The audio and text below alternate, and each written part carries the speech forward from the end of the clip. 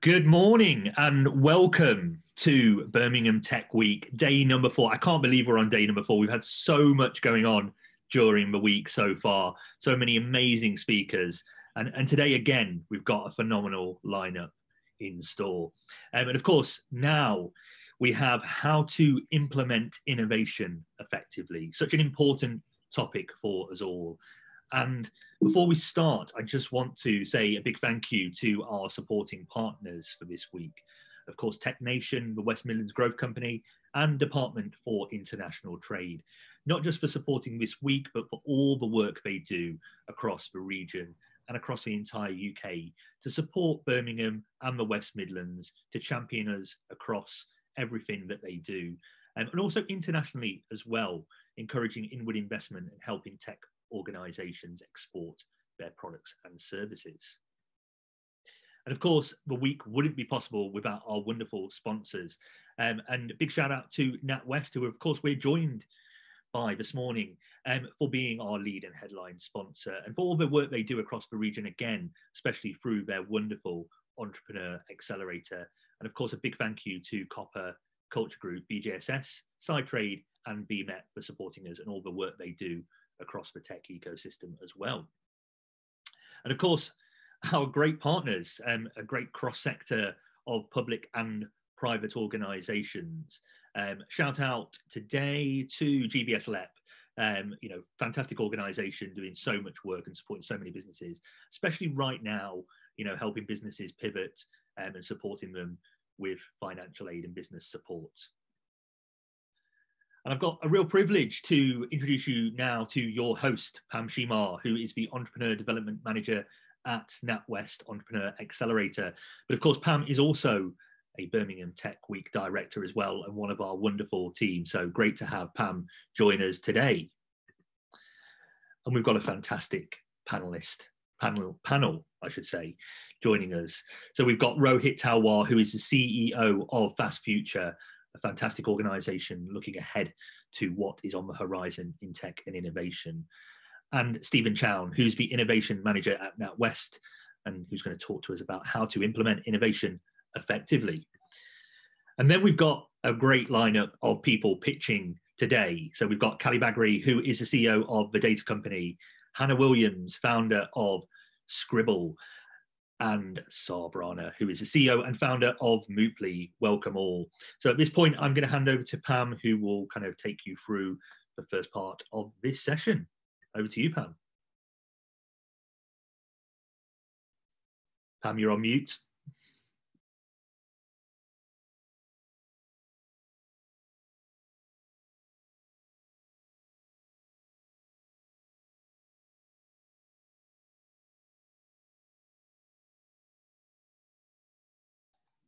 Thank you, Yanis. Thank you so much. Okay, welcome everybody. Welcome to our session today with NatWest, Implementing Innovation Effectively.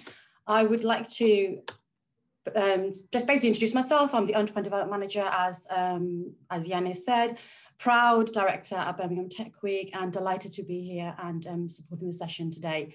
So what I wanted to do today was just go through introduce our wonderful speakers, which I'll do shortly. They are pretty phenomenal. We have today Rohit Talwar, we have Steve Chown, and we have some wonderful pitchers who I'll introduce individually as I come up to them. But firstly, I just want to start off by telling you a little bit about our Accelerator program. So I'm delighted to say that at the NatWest Entrepreneur Accelerator program, we help and accelerate and provide a lightning rod to entrepreneurs at all levels. So firstly, to start off with our Dream Bigger program, which starts off with our 16 to 18-year-olds, helping them to achieve their goals and just think a little bit bigger in terms of what they want to do in their future. Back Her Business is our program which supports female entrepreneurs and provides them with that funding, but so do have a look at that. Our current accelerator program is our digital accelerator called the Business Builder, which provides you with workshops, support, community network, a whole host of events that also helps you grow and scale your entrepreneur business and yourself actually. So our accelerator program, at the moment, we have had to pivot and we are delivering that digitally. And actually, we've actually helped more entrepreneurs currently than we did pre-digital. So providing events such as an audience with events, so some fantastic support there. Our next level entrepreneur program helps those entrepreneurs who are growing at multi-million pound level. So, and that's an invite only NatWest Accelerator in terms of next level. We also have the FinTech program, which Steve Chown will tell us a little bit about today. So I'll let Steve explain a little bit about that. And we also have our Climate Accelerator program, which is a new program. And we're really passionate about supporting climate and sustainability, and applications are open now. So if you're interested in that one, please do reach out. So on that note, I'd love to introduce our first speaker. So I'm really excited to have Rohit here today. So Rohit is a global futurist, an award-winning keynote speaker, CEO of Fast Future. He does intriguing work in helping with clients understanding and shape emerging future innovations and disruptions. So I'm delighted on that note to hand over to Rohit. Well, good morning or good afternoon or good evening, wherever, depending on where you are in the world. My role, if I get this right, in this session is really to help people think about how do we innovate in the environment that we're operating in now, where there's incredible uncertainty around how the next few months, let alone few years, could play out. And I really want to talk to you about that and how do we tap into that and take advantage of the opportunities that arise even in chaos. And I think the important thing to recognize is that right now, as organizations, we're having to think about 3 different time horizons. Firstly, what are we doing in the next 3 months to make sure we're viable, that we're resilient, and we basically got operational stability for whatever might come in the near term. And we're really making sure we're paying attention to the subtle shifts happening, which businesses are up, which are down, which sectors are we serving, what conversations are we having with customers in those sectors to understand how their buying behavior in particular might change in the next few months. Secondly, we also need to be thinking about the year ahead. Well, we know that pretty much every sector is going to be changing how the game is played, changing the rules of the game, and making sure that we're doing the kind of market, product, and process innovation that we need to stay relevant and to take advantage of those shifts taking place. And finally, something that we see the best companies doing, whatever size they are, is looking further ahead, thinking about the next 1 to 10 years, what might be coming, how might that lead to the need for reinvention of our business, even if we're only a fledgling business, how might we need to reinvent with all the science, the technology, the new ideas coming through, and really putting together 2 or 3 scenarios about how those things might come together over the next few years and exploring what the impact might be for our business. And that then allows us to go back and say, okay, what do we need to be doing in the next 12 months to make sure we've got sufficiently open mindsets, that we're learning, developing the skills we need to enable us to respond and adapt to whatever might come next. And what we know is that there are a massive set of forces at play that are really shaping the environment. We can't deal with all of them. We can't deal with all the possible individual outcomes as individual topics. But what we can do is look at how they might come together into scenarios. And when we look at scenarios, we're looking at the next 2 or 3 years and saying, how might the pandemic play out, and what might happen to the economy? Because these, for us, are the 2 most important factors, but they're also the most uncertain. And that gives us 4 scenarios. So let me talk you through those scenarios. The important thing here to remember is not to pick the scenario that you like best or that you most think is going to happen, but actually to give yourself permission to think about what you do in any one of these scenarios, and maybe as we transition from one scenario to the next, and make sure you're coming up with ideas for what you might do, because some of the ideas that come up in the worst case scenario actually turn out to be the best enablers of future business. So the first scenario we call uncharted territory, and this is where we have a very poorly contained pandemic and a deep economic downturn. So this is where maybe the vaccine doesn't work next year, or only works late, it only impacts less than 50% of people, and we don't get full vaccination across the planet for 2 or 3 years, and it takes us a long time to truly pull out of the pandemic. That has a massive impact on businesses, on individuals, people losing their jobs, businesses closing down, but also means that we will see industry sectors thrive. So we know cardboard box manufacturers have thrived in the current situation because of the massive rise in e-commerce sales. And there'll be many, many sectors that do thrive.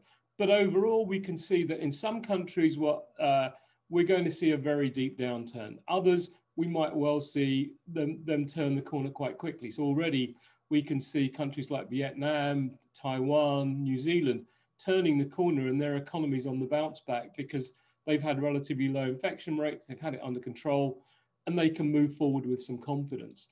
The second scenario is one where the vaccine does work, but it takes a long time still. It takes a couple of years to get it implemented and to get everyone to a stable level of health. What that means is that we will have we could have still quite a deep downturn, but when we come out of it, countries are more robust, industries are more robust. So there's more confidence about what the recovery might look like and a stronger focus on bouncing back in a healthy way. The next scenario we call rocky road, and this is one where many people think we are now, where even though we're not recovering from the pandemic and we might not again recover for 2 to 3, maybe 4 years, and the vaccine may not be so effective, and certainly the first round might not be so effective, maybe the second or third round is more powerful, impacts more people. But in this scenario, governments are really putting that focus on trying to get the economy going, selected investments into key sectors, but also providing the business support and the support to individuals to try and get the economy moving, and really putting a focus on isolating those people who are at risk, locking down areas selectively as they peak, and then letting them out again. So a very hesitant recovery in this one, taking maybe 2 to 3 years to see full economic recovery for somewhere like the UK. And the final scenario we call hope and renewal. This is the one where we get lucky on the vaccine. It impacts more than 50% of people on the first round in the middle of next year.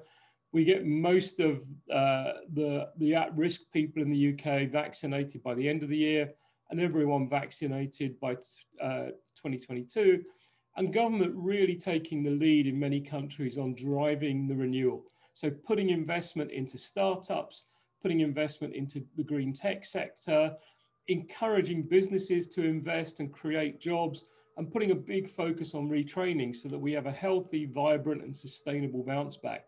So those are the 4 scenarios. The one that's most interesting to me is actually that worst case scenario, a poorly contained pandemic and a deep downturn, because that's where we need to be putting our focus to say, well, what ideas would we create? And what this really means is we can't just get through with ordinary models of leadership. We need to recognize that there's a real lack of clarity about what the external environment could look like, and a real lack of clarity and agreement on exactly what the right strategies are, which calls for us to become extraordinary leaders in terms of the way we think about the future, the way we talk to our customers, and really engage at a deep level with them and their needs. And most importantly, how we're looking at our people, developing their talents, developing their skills, and helping them open their minds to a range of possibilities, whether we're a 6-week-old startup or a mature company that's been around for 100 years or more. That's true. So what are some of those key uncertainties or certainties that we then have to tap into in order to take advantage? Well, the first is what this lockdown showed us and what this pandemic showed us was many people weren't prepared, and we didn't necessarily have the right skills to do as well as we might have done in this last few months. So really now we have to focus on how do we become more prepared for a range of shocks, a range of opportunities, and what are we doing to make sure that people are learning fast so we have the capacity to adapt to whatever might come next. We also need to be thinking about things like the Sustainable Development Goals, inclusivity, mental health. These are all becoming big challenges for us. And to make sure that even if we're an early stage company, when we're building our strategy, we're thinking about where on these UN Sustainable Development Goals are we going to make an impact? And I'll give you an example a little later in the talk. We also know that there is a phenomenal pace of acceleration now in a range of fields of science and technology that are moving at an exponential pace or faster. And this becomes really critical because these are creating the next wave of trillion-dollar industry. So if you're looking at where to play, where next to innovate, well, this gives you an interesting scope. And this taps into a couple of things that I think are really important. The first is that the technologies now allow us to create very small footprint solutions. We can pioneer new auto manufacture with factories producing 3D printed cars with just 2,500 cars. So the scale has changed. As I say, the rules of the game are changing. But also we know that the pandemic has accelerated a trend that was already there. The OECD tells us that from 2013 to 2019, supply chains on average for companies were shortening by 50 kilometers a year. People were bringing supply chains closer and closer to home and forming new relationships to deliver goods to other markets or get them manufactured there. The pandemic accelerated that. A lot of countries are now saying, how do we bring manufacturing closer to home? How do we encourage local manufacturers and local entrepreneurs to start up new ventures in these sectors? And how do we create those small footprint factories to deliver on that? So there's an incredible opportunity here, wherever you sit in the value chain, to either help that happen, to license your own products to companies in other countries and do joint ventures with them, or to see how you can help countries and companies take advantage of these technologies to set up the new solutions and the new entrepreneurial models to bring them to market.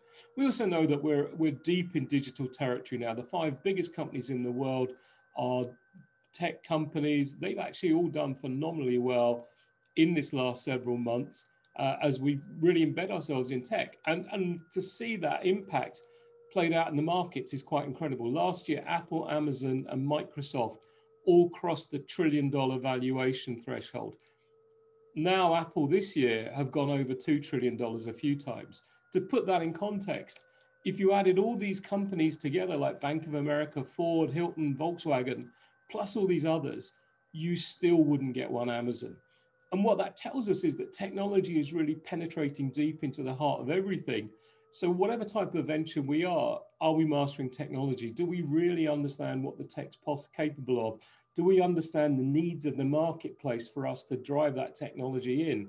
And do we have the digital understanding and digital literacy to really be able to take advantage of this, not make expensive mistakes, and help our customers take full benefit from the technologies we're delivering or the technologies they're implementing? We also know that the big tech players are all very keen to build these cloud ecosystems. We saw this with Facebook Libra, this idea of locking in a huge volume of customers into a closed system. Facebook has something like 2.7 billion customers across all its platforms. The idea was that you would do commerce within there, you would make your payments within there, you wouldn't need banks, you wouldn't need credit cards, people would supply each other within the network, and you would earn rewards, advertising rewards that could be converted into tokens that could be used for payment. You could provide services for crypto payments, and all of this would happen within this ecosystem. Now, it's taken a little step back because a few of the big players that thought this wasn't good for them. But we are going to see all of the tech players basically getting in there and creating these kind of ecosystems. So the question for all of us is, where do I want to play in those ecosystems? How do I make sure I'm lined up to be in there as a key partner in those early on to take advantage of what's coming? And we're seeing artificial intelligence possibly as the most important of all technologies really been accelerated during the downturn. Investment taking us from a basic level 1 of expert systems and robotic process automation, which we've seen a real growth in, through to what's called artificial general intelligence, maybe level 5 in the spectrum, where we have technology that's as smart as us, through to the singularity at level 7, where we have artificial superintelligence connecting our ideas, our dreams, our behaviors. Now that might be 20 to 30 years off, but within 5 years, I think we're going to have AI that's as smart as 80% of us, 80% of the time. If you're not involved in AI right now, I think that's the primary priority for every leadership team. And there's a great learning tool called the Elements of AI, provided by the University of Helsinki, where you can go in and in 6 modules, it teaches you the fundamentals of AI. And that puts you in a much better position to have great conversations with colleagues, with suppliers, with customers about AI, where it's going and how it could be used in your business or in your customer's business. We're also seeing that whilst the pandemic has led to massive disruption, this will only continue. Technologies like AI are going to disrupt workplaces. We are going to see jobs being lost. We're going to see new industries emerge and new jobs being created. And we're going to see new platforms, whether it's the kind of thing we've seen during the lockdown when 9 million people in the UK got guaranteed basic incomes. We could well see those become more of a normal feature in many countries where people are getting guaranteed services, guaranteed incomes, which again creates a huge opportunity to provide those services and solutions to the marketplace. So we've gone through fairly fast the scenarios and some of the shifts that create opportunities. Now, what are the tactics we can take to unlock opportunities? Well, I think one of the first things is however optimistic you are, to make sure you're talking to the people who had failures. Over 90% in every sector of the businesses that are launched fail, even higher in tech. So making sure that you understand what were the causes of death for those businesses that failed. And quite often we'll find that it's not that they didn't have good technology, it's all around leadership, it's all around who they wrapped around that business in terms of advisors and non-exec directors, and not thinking through the marketplace and how it might have issues adapting to the technology or the solution we're offering. So really making sure we're understanding why others have failed so we can learn from them and learn to adapt faster. The second is to make sure we're doing that scanning of the horizon, what's coming next, building some scenarios and creating our own roadmap so that we can build our own ecosystem around that to help us with that scanning. Customers, suppliers, partners, making sure that we have people feeding us ideas on a continuous basis. The next that I think is really important, I talked about the Sustainable Development Goals. One of the critical things now is to make sure that our business is making a difference beyond just providing a good product or service and making money.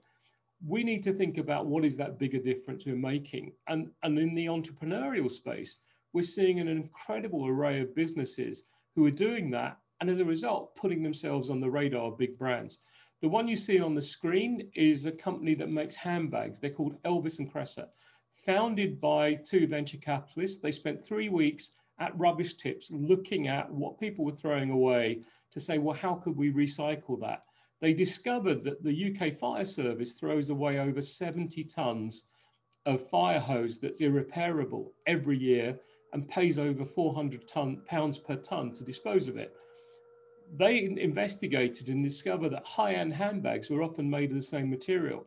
So they struck a contract with the fire service, which lasts for 20 years, where they're taking that material from them for free, saving the fire service £400 plus per ton, but then they're turning them into handbags, and then they're giving 50% of their profits back to the fire service. So this is a win-win all round. And it's led to very big brands coming to them and saying, look, we have these leather offcuts, we have, all sorts of materials that we're wasting. Can we partner to recycle that and create new products? And they're doing phenomenally well. They get a new approach every few months for someone wanting to buy them. They're steadfastly refusing to do that because they've delivered organic growth, and the big brand partnerships are really acting as that exponential accelerator for us. So doing good can also be a really powerful way of raising brand profile and generating new opportunities. The next is to make sure we're always thinking the unthinkable now.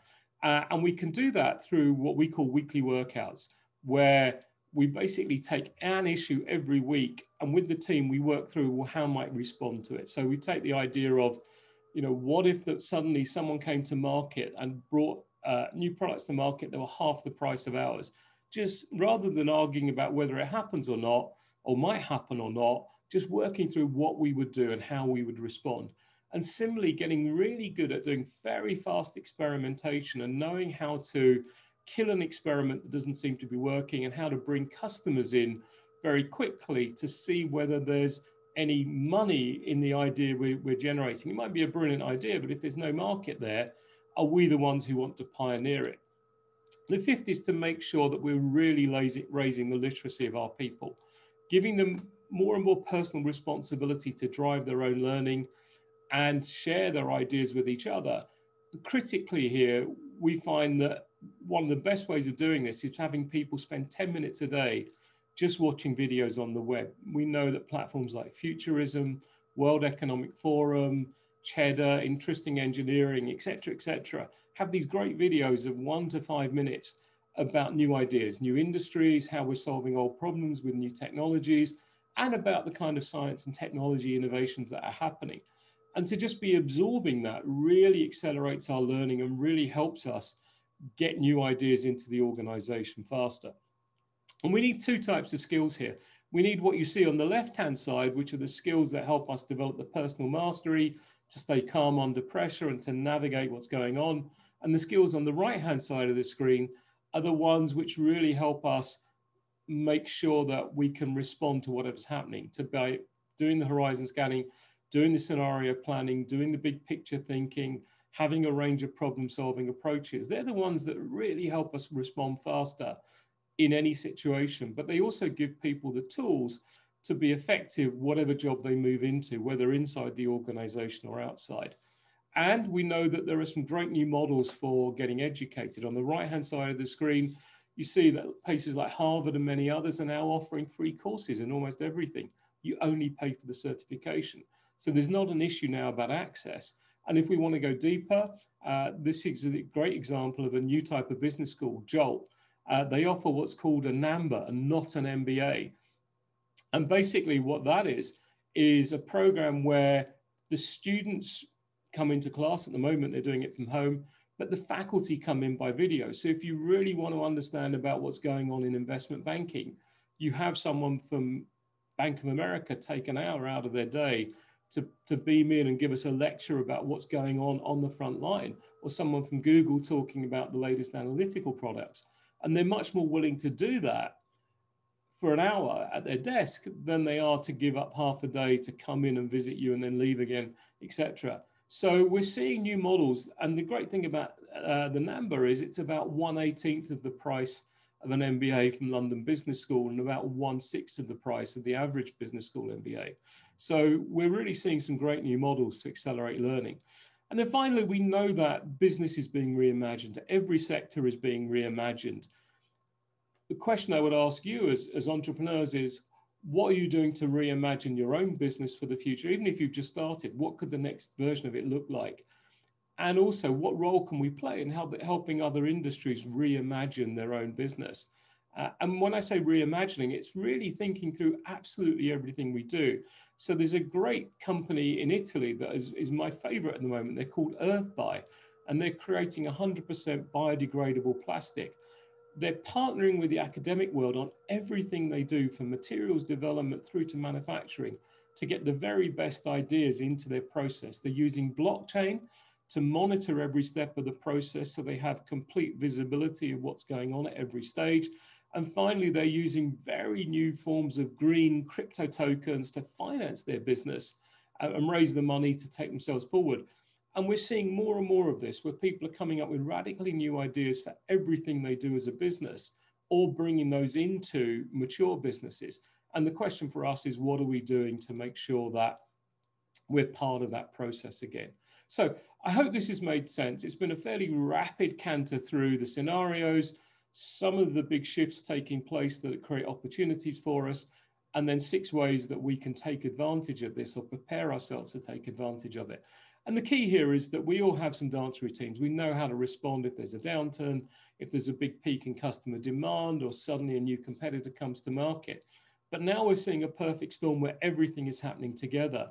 And some of those old dance routines don't work quite so well. So now we have to be comfortable with being uncomfortable, with learning new ways of doing things, looking a little awkward as we get on the dance floor, but learning how to master the winning routine so that we can be successful in a fast changing world. And finally, just agreed with NatWest that as a way of helping you all capture some of these ideas I'm talking about and those that are coming next and example videos, we have a newsletter. It's normally $149, but if you take a picture of what's on the screen and use that coupon code at checkout, you can have the newsletter for free for the next year. So I hope that's been valuable, and I wish you all the most incredible success in the year ahead and the years ahead. Thank you. Thank you so much, Rohit. Just wanted to share my slides again. So Yanis, I mean, to be honest, got so much from that. I love the analogy that, you know, we've almost got to make sure one step ahead, and, you know, AI is the tool. And quite rightly, you know, how do you plan for a future that you just don't know? So Yanis, I saw some interesting questions come through. Do you want to ask a couple of questions to Rohit? Yeah, absolutely. First of all, Rohit, incredible presentation. You know, I think it's kind of filled us all with a lot of food for thought this morning, and a lot of ideas. So thank you for that very kind offer as well. I know people across kind of the NatWest Entrepreneur Accelerator and also Birmingham Tech will appreciate that ability to continue to learn from you for the next 12 months. One question we've got coming in is it a case for micro learning? How does that compare with the way young people are learning at university? I think the two go in parallel. So micro-learning is a great way of just picking up something very quickly. And we're using Zoom now. And Zoom, I think, is one of the best examples of micro-learning. That any task you want to do, you can drop into their learning suite and watch a video about it, or get a very quick tutorial on it. 5, 10, 15 minutes, we're picking up the skill we need. But the universities, I still think, and higher education still has a very valuable role in teaching people how to think, in systematic learning approaches, in going deeper into subjects. So micro-learning is great, particularly for task-related skills, but I think that broader education is critical. If we want to be leaders in synthetic biology, in advanced transport, in nanomaterials, in AI, you can't do all of that in short 5-minute segments. You need to go deep. You need to have time to really absorb the material and think about how to apply it. So I think, but there's a role for both in society. And I think if we look 5 years ahead, the majority of jobs in this country will be graduate level jobs, because we'll need that level of education to do them. A lot of the tasks that don't require that kind of education will be automated, or will have redesigned those jobs to enable them to be automated. Indeed, indeed. And a question from Fred here. What happens to patents and intellectual property? Great question. I think that whole world will need to be reinvented. There's lots of ideas at the moment, again, with things like micro patents, with people being able to pool patent ideas that are in a similar space and then effectively share the rewards. IP, I think we're going to see a big shift towards companies moving away from putting a manufacturing footprint or a supply chain footprint across the planet to more licensing their IP to local players so they can manufacture locally. And there'll be all sorts of arguments and debates, and lawyers will make a lot of money in terms of coming up with the right kind of IP solutions. But I think we're in a really interesting world where all of that is up for grabs in the next few years. Absolutely. And one question here as well is, if you were a young man, again, I'm sure we're not suggesting you're old, Rohit. I am. What would you? Don't let these youthful looks deceive you. What would you kind of back yourself on? What would you kind of what area would you focus on? I think learning, the whole learning space is a huge one. I think that we're only at the very earliest stages of robotic process automation, task automation, finding intelligent ways of helping people automate their own tasks, I think will be really important. And then anything that's around the provenance and traceability of products. We're becoming more and more concerned about where does a product come from, how is it manufactured, what's its environmental footprint. So anything that can help do that and can make it easier, so I can scan an item on the shelf of a store and know that whole story, and my phone just tell me that it fits my criteria, or it sits outside my ethical and sustainability criteria. And even to be able to do that to the food on a restaurant menu, to be able to scan it and understand where it was sourced, and again, all those things. And therefore telling me which of the items on the menu, again, fit my criteria. That whole space, I think, is going to be really important. those tied to health apps. So again, only showing me the items on the menu that fit me physiologically, that are good for my dietary regime. All of that creates a phenomenal range of information provision opportunities. Yeah, for sure, for sure. And one question here from Matt, if we've got time for one more. Is there a real risk that innovation will outstrip user capability and business uptake? This should be a clear opportunity to provide tools and support to help bridge the gap quickly and effectively. People have been asking that question since about the 1950s. Innovation has always outstripped humans' willingness to understand the changes and to look at how they might adopt them. Right now, people are in crisis, they're in shock mode still. And so some companies are taking that as an opportunity to accelerate their innovation process. Others are battening down the hatches. But I think that the key here is around digital literacy and really making sure we're not explaining our innovation and trying to sell our innovation, but showing the depth of our understanding of the challenge a client faces or the opportunity that they might be able to realize, and then showing them how our offering can help them and how our innovation differs from what they do today and what they will need to do inside their organization to take advantage of it. And those are simple things. They sound simple, but they're often the reason businesses fail. I talk to a lot of big organizations and they look at a lot of new ventures and new technologies and new innovations. And most of the time, the innovation doesn't get rejected because it's not good. It's because they don't know how to bring it into their organization and manage the objections internally or adapt their internal processes to get the benefits from what that innovation offers.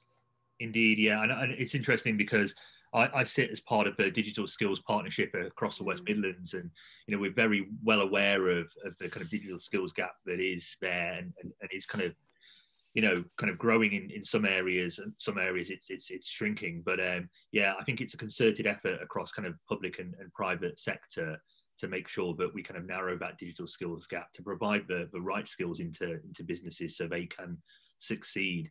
And I think I know NatWest do a lot around kind of financial literacy as well, which I think goes hand in hand with that kind of digital skills piece. So Rohit, yeah, once again, thank you for doing that. Lots of kind of insight and inspiration. Thank you, Janice. Thanks. Great questions, everybody. Thank you so much. Rohit, amazing slides. What can I say? Really kind of intriguing slides, really do paint the picture.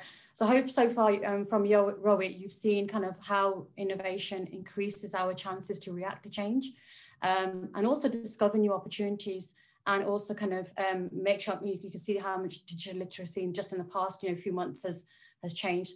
So what I'd like to do now is introduce some of our entrepreneurs. The entrepreneurs who are going to pitch now are particularly disruptive in the businesses that they're doing, and they'll showcase some of their innovation. So I'm going to firstly hand over to Kali Bargari. I'm not going to take away too much of his pitch, so all I'm going to say is over to you, Kali, from the data company. Thanks very much. Can you hear me okay? Yes. So the pitch, do you all know that we're in the fourth industrial revolution? Data is a new oil for the global economy and is key to innovation. Problem businesses have is that their data is locked away in spreadsheets, databases, systems, and they struggle to get the data they need to make informed business decisions. So I'm Kali Bargari, CEO of the data company. We've developed a software platform that allows you to collect, correlate, and enrich data so that you can get a single source of truth. Using that data, we've helped a construction company save £300,000 in 2 months by connecting their HR and payroll data. We've saved an insurance company identify £1 million of fraud within a 6-month period. And we've helped a pharmaceutical company save £500,000 in 3 months by negotiating better supply chain deals. With data being the new oil, there's a huge market opportunity for businesses like ours who can help companies use data to make better business decisions. We've got a very experienced team. I've sold over $100 million of software in the last 5 years. And my ask from you is to introduce me to directors of businesses who want to use data and have a turnover of more than £5 million to help unlock the value of their data. Thank you very much. Thank you so much, Kali. So Yanis, there will be an opportunity to ask the pitchers questions about their business. So if you do have any questions, please do pop them in the chat. So I'm going to hand over to Hannah. Again, disruption in a different way, innovative in a different way. So over to you, Hannah. Thank you so much, Pam, and it's lovely to be here. Thank you for having me. So if you think a picture is worth 1,000 words, try 60,000 words. We understand information 60,000 times faster as a visual compared to words alone. With organisations now working remotely, engaging staff is more difficult than ever, which can often lead to unclear goals and discouragement. What I'm hearing from my customers is to quickly understand information and get teams to realise their purpose, we must work differently. I'm Hannah Williams, an illustrator of complex information, and I help marketing, HR and comms teams to engage and inspire their people. By using a form of powerful visual storytelling, I draw information and breathe life into your communication. After working with over 40 organisations internationally, customers have described how my business, Scribble Inc., helps transform ideas and events into engaging visual pieces. So no more boring PowerPoint slides or pages of dull text. If you're looking for a new effective way to share your story, I ask that you get in contact and we can discuss how visual summaries will level up your engagement strategy. Thank you for having me. Thank you so much, Hannah. So, and I agree, you know, learning styles are different. So why are we sticking to the one, you know? So thank you so much. Really? Okay, I'm going to hand over to Saab Rana, CEO, founder of Mooply. Again, a very innovative business. So over to you. Thank you, Pam, and good morning, everyone. Did you know that only 15% of applications for finance are successful when buying property at short notice? And the two main reasons behind this is an application not meeting a lender's criteria and there being unnecessary delays throughout the manual processes that are involved. My name's Saab and I'm from Mooply. Mooply is an online marketplace that uses the power of AI and big data to exactly match applications direct to lender. And in doing so, we increase the success rate from the 15% to 80%. And integrating all of those manual processes, we're able to offer speedier completion times. And by leveraging big data, we not only help our clients, but our lenders make better informed decisions. And my ask for those of you on this call is, if you have property professionals or investors within your personal or professional circles, then please make the introduction to Mooply. I'm sure we can add value to them. Thank you. Back to you, Pam. Thank you so much, Saab. So thank you, all three of you. So all of these entrepreneurs who are on our phenomenal NatWest Accelerator program have submitted what we call innovations. So NatWest being a financial institution, we constantly want to innovate. And one of the things we do is we work with innovative businesses to see how we can grow and scale. So if you are interested in speaking to NatWest, you know, do reach out with your innovations. So thank you so much, guys. Yannis, we probably got time for one question. Is there anything key that's applicable to all of them? There was one question for Kali that came in, and that was, how do you get around data protection laws both locally and internationally? We conform to GDPR in the UK, POPI in South Africa, because the data resides on the client site. So we're accessing data in their cloud environments or their IT infrastructure, and they're using that data then to make the decisions they want. Great, thanks. And just, yeah, kind of great pitches from all of you. And again, because someone that actually started off on the NatWest Accelerator a couple of years ago, and then went to become a mentor as well. Yeah, if there are any entrepreneurs out there that are not already aware of it or involved in it, then I would highly recommend getting involved, because it gives you so much access to, you know, opportunities, but also kind of the community feel actually of being alongside other entrepreneurs, I think is probably the biggest thing. So yeah, great work that kind of Pam and her team do. So thanks, Pam. Thank you, Yannis. Thank you. Thank you all of you for your pitches. Very brave. We do try and test you guys a lot, don't we? So well done. And if anybody would like to get in touch, if you want to pop your details in the chat, Hannah, Saab and Kali, and that'd be wonderful. Thank you so much. So now I'm going to hand over to Steve Chown. So Steve has 25 years banking experience, so phenomenally experienced. He leads the innovation for NatWest Accelerator Hub for our 12 hubs. He also leads the bank's FinTech Accelerator program. He's responsible for our global affiliate scheme and building links with international accelerators. So without further ado, I'd love to hand over to Steve Chown. Welcome. Thanks, Pam, and thanks for having me, Yanis, on Birmingham Tech Week. I'm really pleased to be here. So just going to take you a whistle-stop tour through innovation at NatWest. And I'll be very brief, so please ask any questions afterwards. So Pam, if you can jump onto the next slide for me.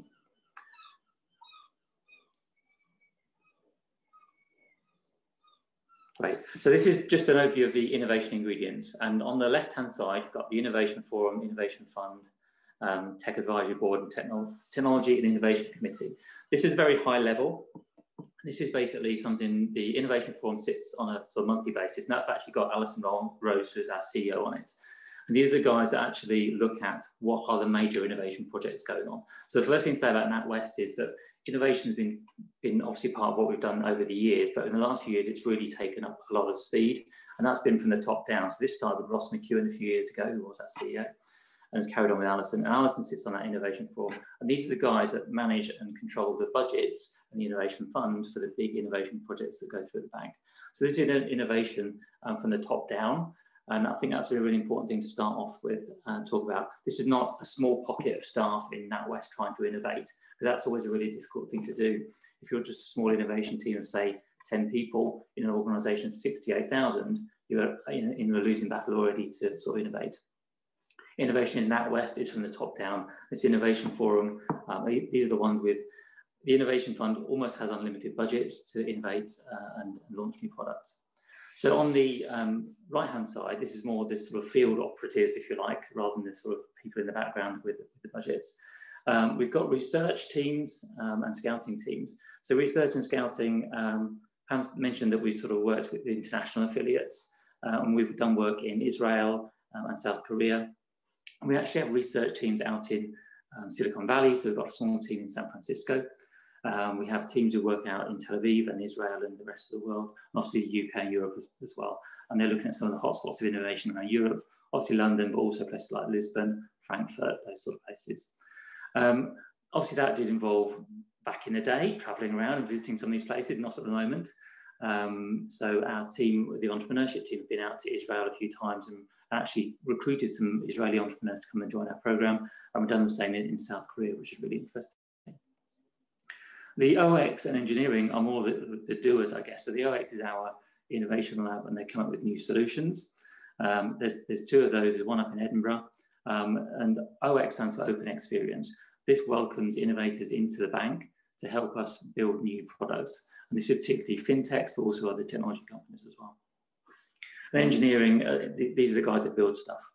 So these are the guys that create the new products and bring them to life for our customers. That's a brief overview there. So jump on the next slide for me, Pam. Brilliant. So what are we looking for? So when we're looking for new innovations, we always look for three particular things to start off with. So can they firstly improve customer experience? That's number one on our list. So it's not to make money, that's actually last on the list, it's actually improve customer experience. We're always looking for things that will make our customers' lives easier when banking with us. Can it also save us money, or can it increase our income? That's the last on the agenda. I think one example I always sort of mention on this is sort of video onboarding. This took us quite a while to get implemented within the bank, but in the last year we've managed to get that implemented through Metal, our digital SME bank, and now through our sort of personal banking side as well. And that ticks all those boxes.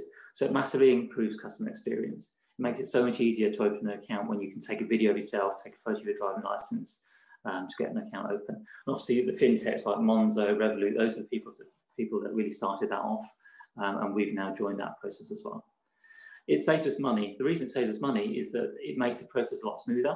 It takes time out of the process and just brings it much quicker overall. And it does increase income because it actually means more people end up opening accounts. The dropout rate for people opening accounts is huge because they get frustrated with the process. they don't send the documents in that are needed, or the document gets lost in the post, or that's things like that. And people just disappear at that process. To have a really slick onboarding process actually means more people actually end up opening accounts with us as well. So when we, Pam mentioned we look for innovations, and we do that in two ways. As Pam said, I run the FinTech Accelerator program for the bank, and we've got about 90 fintechs in the program at the moment. So obviously we look at those. We also look at other innovations that come through the bank, because we're obviously a huge organisation. We've got lots of property, people working for us, learning, all that sort of stuff. So we also look at things like sustainability solutions, learning solutions. And what we try and do is put them in, first of all, in this, I guess, this grid chart. If you could just go forward a couple, Pam. There we go. And what you really need to look at when you're considering your innovation, how useful it might be to a bank or any other organisation, is where it sits in this zone. And what you really want to do is you want to be in that sweet spot. So going back to the video onboarding, that is highly innovative for the bank, but also it's a high business priority. Our onboarding process was a high business priority to get better. What you don't really want to be is in this dead zone. So something that's not hugely innovative, but also not very high on the bank's business priorities.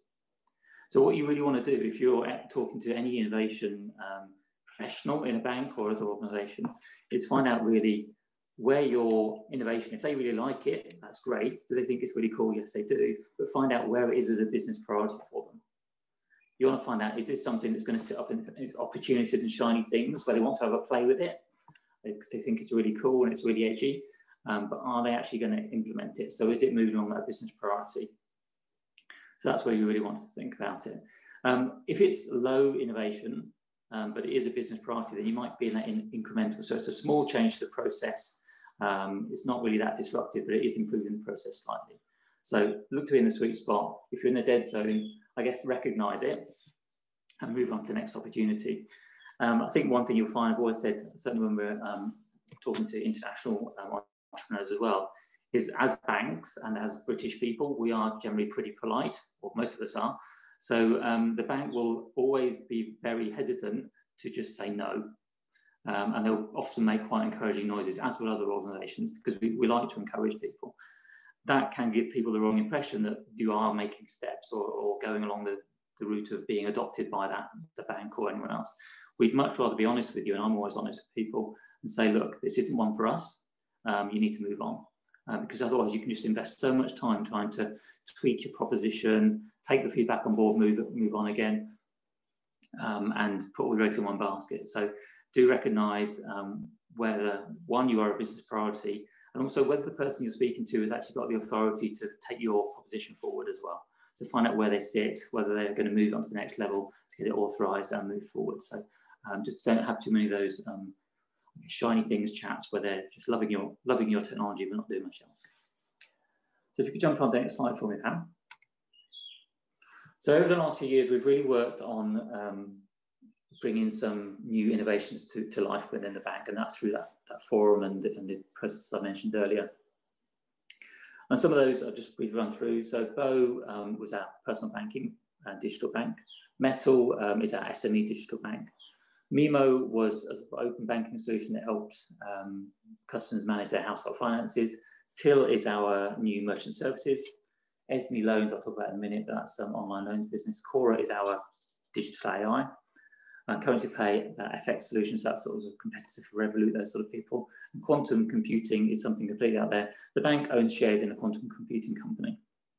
And that's not because we want to be the next IBM, but that's because we want to understand what's going on in that field and how it can affect banking. So we want to see that board to understand what's going on. So randomly, the bank has own shares in the quantum computing company. If you're going to launch innovative solutions into the marketplace, you are going to see ones that don't succeed. And you'll see there's a couple of big red crosses on that screen, and those ones are Bo and Mimo. So both of those have actually been cut in the last 12 months. Bo only this year, because we recognised that they weren't actually doing what we wanted them to do. They weren't receiving great customer feedback, and they've been knocked on the head. And I think that's one of the things you need to recognise as a bank, and I think it's been recognised from the exec down. What actually happened with Bo last year, we did some big investments in a company called Loot. We invested, I think, about £10 million overall. And Loot, which was a student finance company, a student company that helped with the sort of getting the data in front of you on what you're spending money on.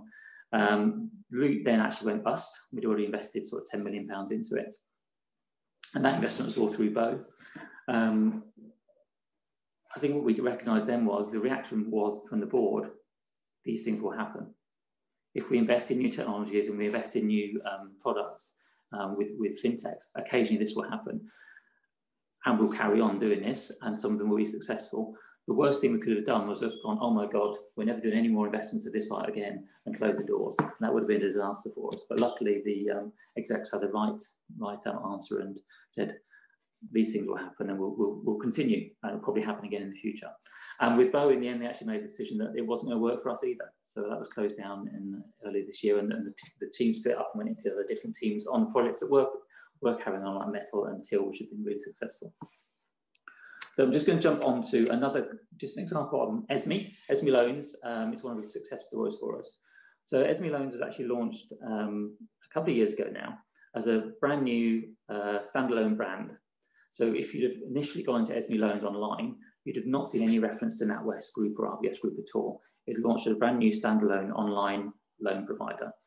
And basically you could apply and get lending decisions very quickly within 10 minutes and get business loans in your account within an hour. And that was up to £250,000. Anyone who's dealt with a bank, whether it's us or anyone else, will realise usually for a mainstream bank, you cannot get a decision on a loan of that size in 10 minutes, and certainly you can't get the loan funds in your account within an hour. And the only way we were able to do that was to basically create a new fintech that sat within the bank, not using any of our old platforms or anything else like that. What that also allowed us to do was launch it with no NatWest or RBS branding on it, and test it in the marketplace, which is what we tell our entrepreneurs to do: test it, get feedback, reiterate, and test it again. And that was in the end really successful, and it meant that we could actually now integrate it, and we can now offer it as a product, as an alternative product for our relationship managers as well. So jump on to the next slide, I'm short on time. Cora is another one of our innovation projects, and Cora is actually a human AI interface. She actually has a human face. So some of our branches, when they were up and running, you could go in and talk to Cora. It's actually a joint project with a company called Soul Machines, and they're the guys that did the 3D graphics and motion capturing for King Kong and Avatar, New Zealand-based company. So Cora not only could sort of answer your questions and understand what you're saying to them, but also could, with cameras looking back at you, read your emotions. So if you were looking particularly confused or happy or even angry, they could deal with that and potentially bring over an actual human to help you with that as well. So that's one of the really sort of cutting edge projects we've done. And if you jump on the next point as well, Cora, we've also now linked in with things like Amazon and Google. So you can actually get your balance up on your mobile speaker device. So integration with some of those big GAFA companies, so Google, Amazon, etc., to integrate and get some of our technology linked in with theirs. We feel that's really important. The bank's also linked in with Facebook. We use Workplace for a lot of our communication now at the bank. So linking in with those big technology firms is now part of the bank strategy as well. So conscious of time, very much a whistle-stop tour through innovation at NatWest, but happy to answer a couple of questions if we have time. Thank you. Thanks, Steve. That was really, really great. Yeah, really interesting to see kind of which areas you should be focusing on from an innovation standpoint, and kind of NatWest's approach to innovation in general. One question we've had come in is, with kind of the innovations that NatWest are doing, take ESME Loans for as an example. You know, it's a standalone solution. It's on its own platform, completely disconnected from, you know, your legacy systems, which often, you know, is part of a problem, right, in innovating fast. How do you then take some of the learnings and insights from that new innovation and bring it back into the core banking offering? I think that's one of the main things, is that it allows us to do that. As you said, there's legacy banking systems that have been built up over dozens of years for all the banks that are horrendous to some extent to try and evolve, because it involves technically unplugging something and plugging something new in, and there's so many customers. We can't have our cash machines going down for 2 days, so it's very difficult to have that sort of technology. So things like ESME allow us to test these things and implement them. So One of the companies we used to help us make that really quick decision is called EasyBob, which is an Israeli company we found through that scouting, and they help us do that. So we can test within these small pockets, and we did the same with the video onboarding through Metal. That was done through Metal first.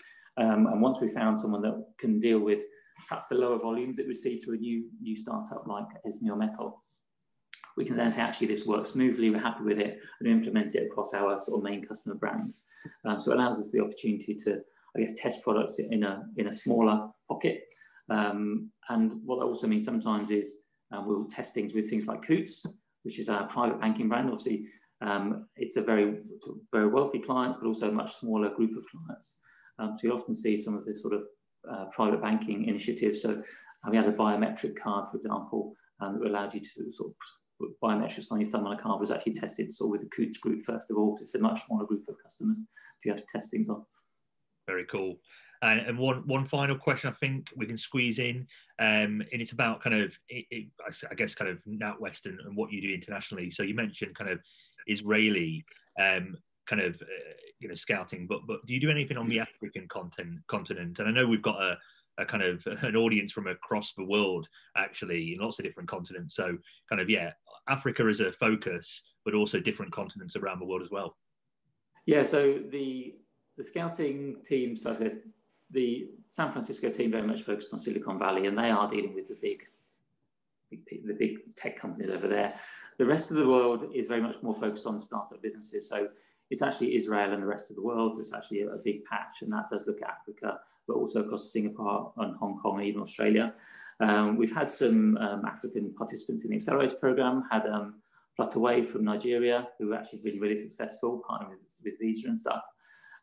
So welcoming businesses from all over the world. In terms of scouting, we're always open to looking at the innovations from any country. But I think there's a limit of how many people we can sort of send out there. So I think we focused on the hotspots. And Tel Aviv was one of those places. I think Melbourne, Singapore, Hong Kong were sort of those hotspots of innovation. But yeah, happy to look across the world. And certainly for Accelerator participants, we've got them from all over the world and welcome them. If they're looking to set up in the UK, by all means, reach out to me or Pam afterwards, and we can talk about how we can support you with that. Wonderful. Thanks, Steve. Really. Wonderful. Thank you. Brilliant. Thank you so much, Steve. Thank you. Just to wrap up and say a massive thank you, and we're nearly on time. So I just want to say, I hope you've enjoyed today's event. What we wanted to do is, during this event, give you a flavour for why innovation and disruption is really important. And Rohit, thank you. You celebrated that in a wonderful way, left lots of questions. I want to find those handbags for a start. We've heard from our entrepreneurs and the innovative entrepreneurs that we have on the program, and how innovation can be in different ways, everything from drawing and scribble to data to fintech. So you've heard from that, and you've also heard how the bank does it. So our amazing Steve Chown, in terms of how we look for innovation, how and why we do innovation, and how it helps us, and the value it adds to our customers. So I hope you've enjoyed that. On that note, I'm going to hand over to you, Yanis. Thank you.